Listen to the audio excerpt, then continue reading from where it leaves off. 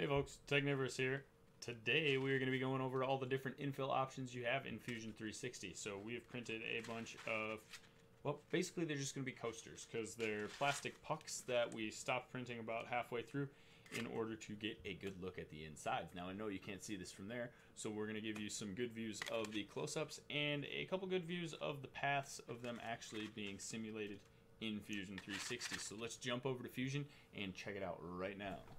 So here we are in Fusion 360. As you can see, it's still simulating away. If you'd like to get access to your infills, you're going to need to leave the design workspace and head over to the manufacturing workspace. Now, if you don't know how to print with Fusion 360 yet, I will put a video link up at the end of this video that you can click on and see how to do all of this. So basically, once you have it set up once, you'll be able to go in and slice in no time. Now, the infill settings are right here once you're into the manufacturing setting and you've selected additive, and you can basically just go ahead and click infill, FFF infill, and then it's going to be right here. So all your settings are in here, not just your patterns, your densities, angles, and things like that as well. So let's get right to the different patterns that we have. We're going to skip over rectilinear because it's pretty simple. We do have another square one down here, so you'll see that one. And I did not print two of these ones because I was having issues getting them to slice. They were taking quite a bit of time,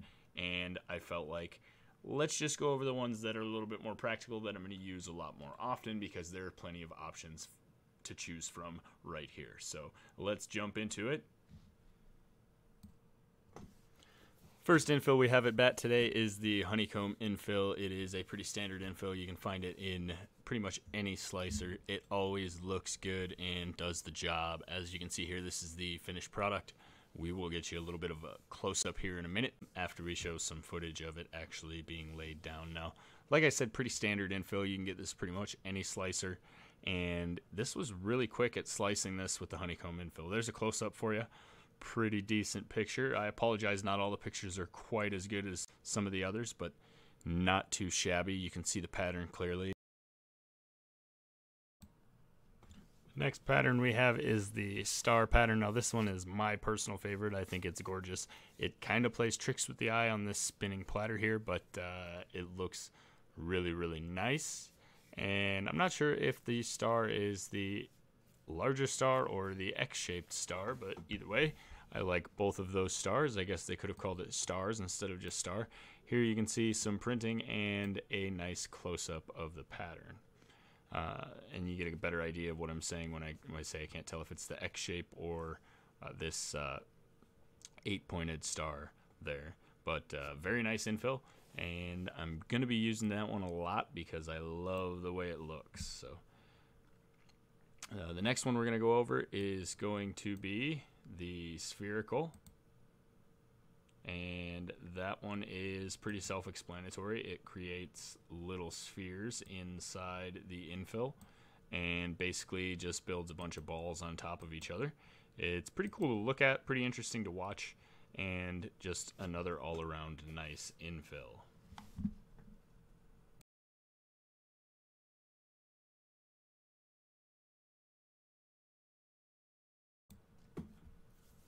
Next up is another one of my favorites. Depending on which way you look at this, it could look at like either a flower as it is named or a little 4-leaf clover.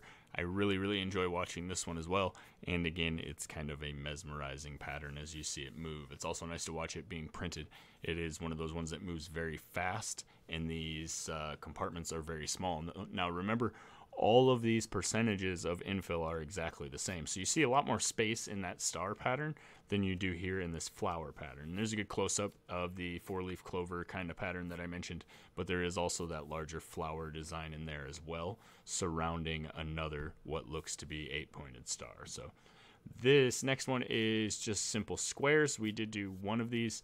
The first infill pattern that you have an option for, we skipped basically because it is just a grid pattern. We did do the squares. This looks almost good enough to eat. Just put a little butter and syrup on there. It is a floating waffle, and it looks pretty much just like one. So this one came out really well, really, really clean. I think I'm happy with all of these so far because the slicing capability of Fusion 360 has really, really impressed me. It's been really, really fast in designating that path. And we're on to another one I see here. This is the end of the squares. There's a couple close-ups, and we're looking at, this is what Joel would call the bow ties. So this is auxetic, and it does make little bow ties, basically, in a hatch cross-form pattern, kind of like a MC Escher drawing where they're fit together like that. I guess all of these are like that. So see if we can get a little bit of a close-up. This is one of those pictures I said was a little bit worse quality. I got a lot more glare off of the blue PLA. Let's take a look at a couple more. The next one is Rhombus 3D. Now this was a very interesting pattern. It went down in a cross and square shape and then started to build up and started to cross over itself in that third dimension. So very, very interesting. Also kind of looked like a waffle, not as waffle-like as the grid, but very, very beautiful to watch. And again, we're getting decent pictures. I think a better picture of the wood filament than the PLA. So the next one we're going to be taking a look at here is the RHOMBILLE. Now RHOMBILLE is another one I did in blue PLA, and this one basically looks like a cube shot in a perspective shot. So you get those four basically rhombuses is what they are, but they're angled to look like a cube from looking at it from the point perspective. So pretty interesting to watch this one go down as well. And I tried to get close-ups of this one, and it did them no justice. You'll have to print this one for yourself and see how beautiful it is. You can kind of get an idea from the mesmerizing shot there in the middle, spinning around, but I don't think that quite does it justice either. The last one we're going to take a look at is elongated tetrahedron. Now this one starts off as kind of a circle in the bottom and then builds itself up into a square, probably the most waffle-like pattern. It also took longer to slice than some of the other ones, so probably not going to be using this one too much, but it is very, very beautiful to look at and fun to watch it print. So that's basically going to be it. You might notice that I did skip over not just the first entry that you can use for infill, but two of the other ones as well. And there you have it. I did not get successful prints with two of those infills, as I said, but the rest worked out pretty well, and I'm pretty sure that was just impatience and user error on my part. So I'd like to show you a picture of all of these guys together in one photograph.